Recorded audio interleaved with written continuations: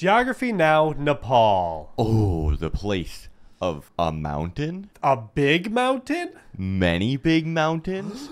Welcome to the Himalayas! The place where part of Monsters, Inc. took place. Now this is epic. That's all we know about Nepal. So let's learn some more. Let us know more Nepal videos if you enjoyed this reaction in the comments below. And check out our travel vlog channel. We've never been to Nepal, but hopefully sometime we'll be able to go there. We really want to go, obviously. The mountains there are incredible and we love nature. And it seems like you can get some very untapped, untouched nature out there. And there's some good Nepalese food. Momos. Let's do this. Here we go. A lot of Nepalese people saying, You made a mistake. Buddha was not born in India. He was born in Lumbini, which is in Nepal. to which many of the Indian subscribers were like, Yeah, but Buddhist texts say he grew up in Kapilavatthu for the first 29 years of his life, which is probably in Piprahawa, which is like a half a mile away from the Nepali border. Lies. Kapilavatthu is most likely in modern-day Tallarakan. Okay, well, even if that was true, it was during the Mahajanapada era. Modern-day Nepal wasn't even established. So does it really count for Nepal? Yes, yes it does. yeah, this is kind of a big deal for them. It's time to learn Everything's a big deal. now. Hey everybody. Everyone just likes to argue. So start arguing in the comments. All right. Yeah, come on. Right, so what do you know about Nepal? Mount Everest, right? Yep, keep going. Sherpas. Sure. Anything else? Sherpas on Mount Everest. And that's my cue to begin the lesson. Let's look at some maps now, shall we? Nepal is often called the roof of the world. About 75% of the entire country is in the highest mountain chain on Earth. This means they have a very interesting civil layout. First of all, the country is landlocked, located in South Asia, sandwiched right in between India and China, locked away predominantly within the Himalayan mountain range. The country is divided into 7 provinces, only 3 of which have actual names, whereas the remaining 4 are That's just called very province with the corresponding number. Some of these provinces have proposed names, but as of 2019, they are not yet official. Number no 4 province is number skipped 4. because they gave Gandaki a name back in 2018 when it used to be Province 4. Wait, so if 4 is gone now, why don't they just switch 5 to 4? Paperwork is hard, plus it might get a new name soon anyway, so why bother? Keep in mind, the province subdivision is relatively new. Up until 2015, they actually had 14 zones, which even though they were displaced, they are still used today for license plates. The capital, Kathmandu, is located in Seems Province confusing. 3, although it is not the capital of the province. Hetwada is. The country's largest, busiest, and only international airport is Kathmandu's Tribhuvan International. However, to relieve capacity constraints due to high tourism, work is being done to extend and make 3 more international hubs: Nijgad, Pokhara, and Gautam Buddha Airport. Oh, and keep in mind they have the most dangerous airport in the world at Tenzing Hillary or Lukla Airport, in which the runway runs off a cliff. So basically, if you don't build up enough momentum and become airborne, you free fall to your death.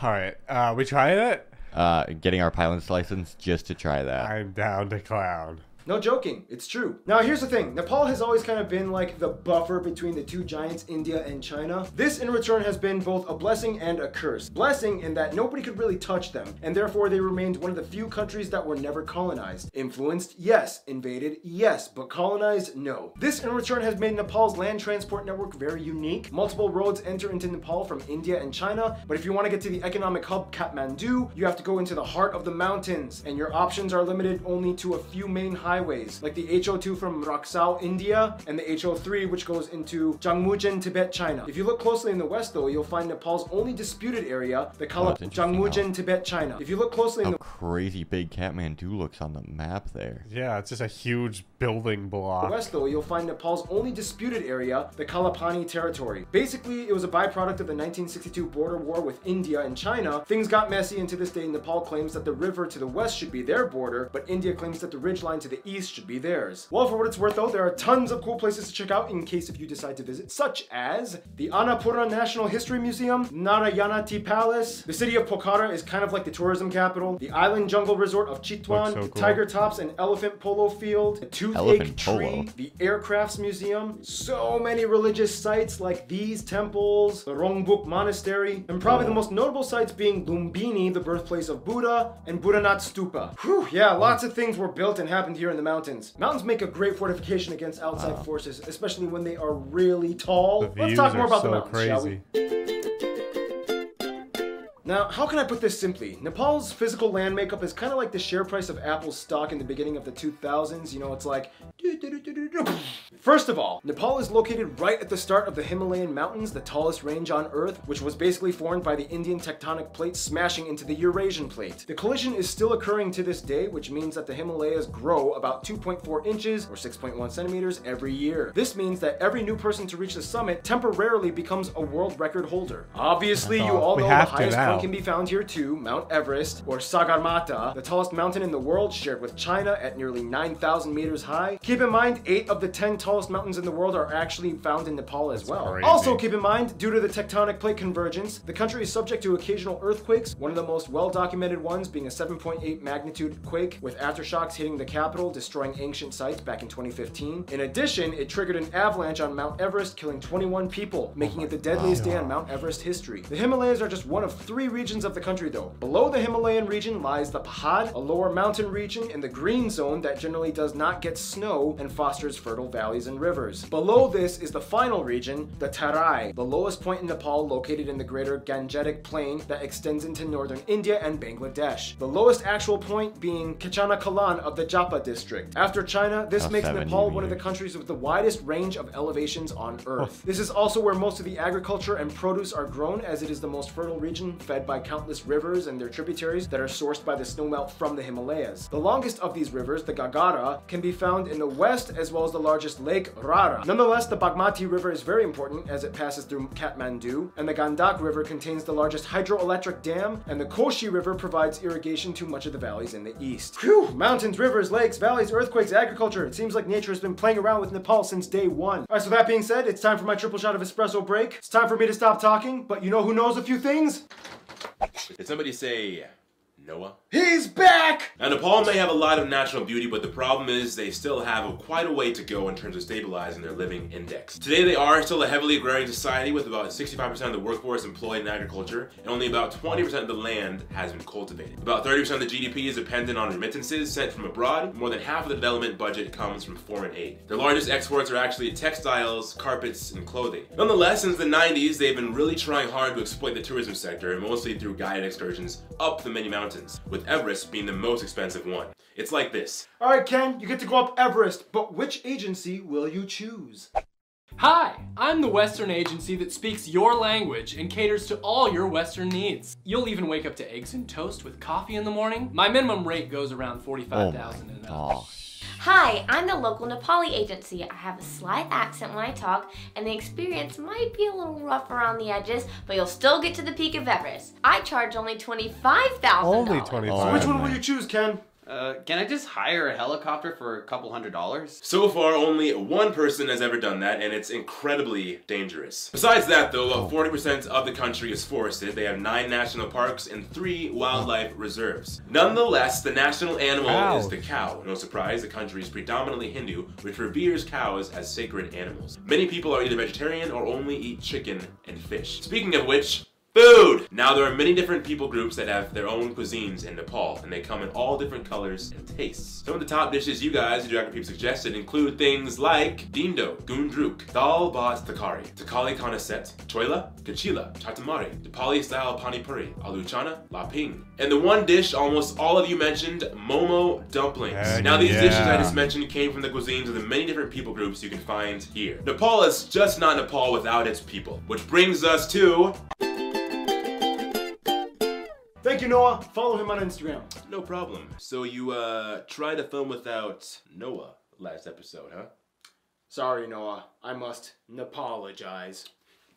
Now, one thing many people don't seem to know too well is that Nepal is actually a very diverse nation with over 120 ethno-linguistic people groups. First of all, the country has about 30 million people and about 2 million absentee citizens working abroad, mostly male laborers in the Middle East. Of these ethnic groups, the largest one at about 17% are the Chetri, followed by about 12% Brahmin Hill peoples, the Magar at 7%, Taru at an additional 7%, and the rest are made up of the various 121 other people groups. They use the Nepali rupee as their currency, which is pegged to the Indian rupee, rupee. They use a type C, D, and M pluck outlets, and they drive on the left side of the road. Now, linguistically, how does a country unify 125 different ethno-linguistic people groups? Well, for one, the official language of Nepal is Nepali, a cousin of Hindi, natively spoken by about 45% of the population. To simplify things though, English is sort of used as like a lingua franca in government offices, businesses, and also within the technical, medical, and engineering scientific community. Now here's the thing, as mentioned before, the majority of Nepal at about 81% of the country identifies as Hindu. Nonetheless, even though it's a minority religion at about 10%, Nepal takes Buddhism very seriously. It kind of started here. Now, of course, since there are so many different people groups, there isn't really one universal Nepalese culture. In general though, most of them can be divided into 7 family groups that cluster into certain regions. You have the mountainous Bhotia, Sherpa, and Takali peoples, way up in the northern Himalayan zones. Yes, this is where the word Sherpa comes from. Then you have the Gurung peoples, whom are kind of like the famous bodyguards of Nepal. Many Gurung are Gurkhas, an elite military trained contingent force that fights for hire. Today, a couple thousand actually work for the British military. Then there's the Kiranti, Rai, and Limbu peoples of the east. These people are actually culturally close to Sikkim and the Bhutanese people. They speak a similar Tibeto-Burman language. At about 3/5 of the population, the Pahari peoples are actually the largest and most widespread people group, inhabiting many of the lowlands. They are known for being heavily agrarian and having wonderfully colorful wool and woven fabrics. The Tamang are made up of about 40 clans scattered in the center and east highlands. They are also Tibeto-Burman and way more Buddhist in culture. They have beautiful gompas or monasteries in every main village. Then there's other people groups like the Taru people in the south, known for having one of the most famous cuisines in all of Nepal. They are known for generally being immune to malaria due to the genetic structure of most Taru people having thalassemic blood. Wait, what? Thalassemic. It's like a condition that can be inherited and helps prevent against certain diseases like malaria.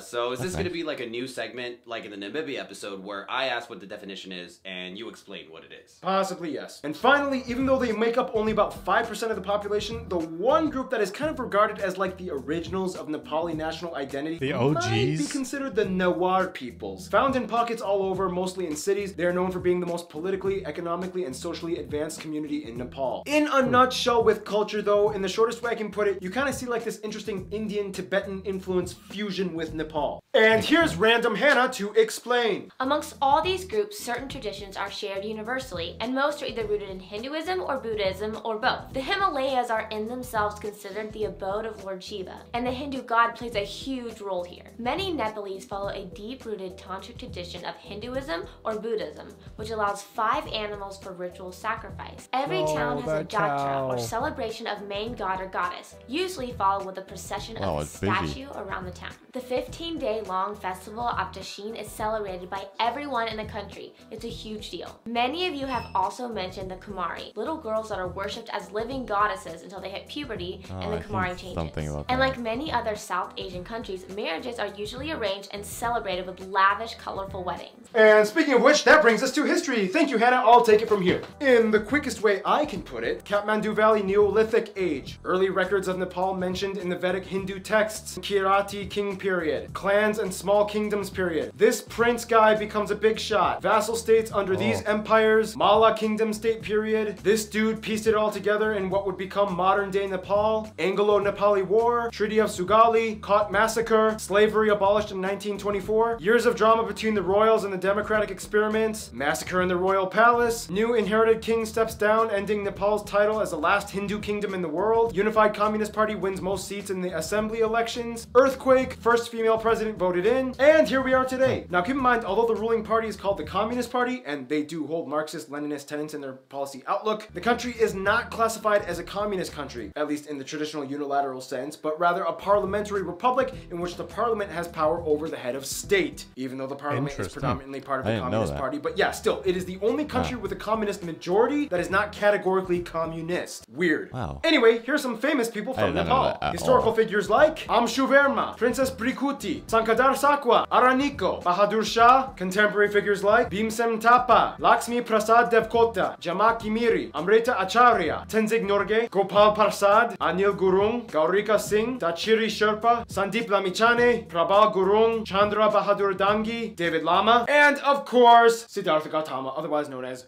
the Buddha. Alright, well that just about does it for the people. Now let's see what other people like to hang out with Nepal, or at least climb up the mountains. Really? Shall we? I've been around for a long time. chill Now, guy. Nepal has always kind of guy. had like this very unique position Very in enlightened, diplomatic you can policy. say. I mean, they're locked away in a very remote and rugged area on the planet, yet hold the key to so many international links. For one, even though about 10% of their country is Buddhist, other Buddhist countries like Thailand, Myanmar, and Cambodia love Nepal. Often people from these countries will take pilgrimage trips to see holy sites, especially in Lumbini. Bhutan is kind of like the only Buddhist country that they kind of have a little beef with. There was controversy over the expulsion of Nepali Lhotshampa residents back in the 90s as a means to preserve their Bhutanese culture, but today things are somewhat cooled off a bit, but there's a little bit of eye rolling. Now for best friends, yeah, most Nepalese people will probably say India or China, but it's weird because they can never have the same two best friends in the same room. China is really trying hard to win over Nepal, and things only got better after the recent Communist Party took over and ended the kingdom rule. Traditionally, Nepal has always had close ties and trade with Tibet. Chinese people love Nepalese art and architecture. Tourists flock over in droves, and China has been heavily investing in Nepal's transport sector with more roadways and even a train line connecting Lhasa to Kathmandu, making it Really? one of the biggest potential engineering project endeavors the country has ever seen. Through the For mountains, India, that most would be people will say, we crazy. love Indians, but we hate their government. Most foreign activity and trade comes through India, and most people can understand Hindi. They love Bollywood films, and the shared link through Hinduism has always kept these two very close. Nonetheless, India knows that Nepal depends greatly on them, and sometimes when things get a little messy, they initiate economic blockades, which anger them. Usually when this happens, Nepal cozies up with China a little bit more, in which India notices, and they're like, babe, I'm sorry, come back to me, I was just kidding. Nonetheless, when those two giants are bickering, Nepal kind of likes to run away off to the side and have a secret Romeo and Juliet kind of thing going on with Bangladesh. Many times when they want to go to the ocean, instead of using India's Kolkata port, they'll opt for Chittagong. Many Nepalese students study here, and the two have signed a 4-point agreement on technical cooperation, trade, transit, and civil aviation. Nepal even agreed to provide Bangladesh with substantial energy from hydropower. It's a unique, quite interesting alliance that has only blossomed over the years. In conclusion, with Nepal, you get a mountainous, Hindu, Buddhist, unexpectedly kind of communist nation with the highest point on earth, but they sure know how to be down to earth. And speaking of down to earth, as in low elevation, stay tuned, the Netherlands is coming.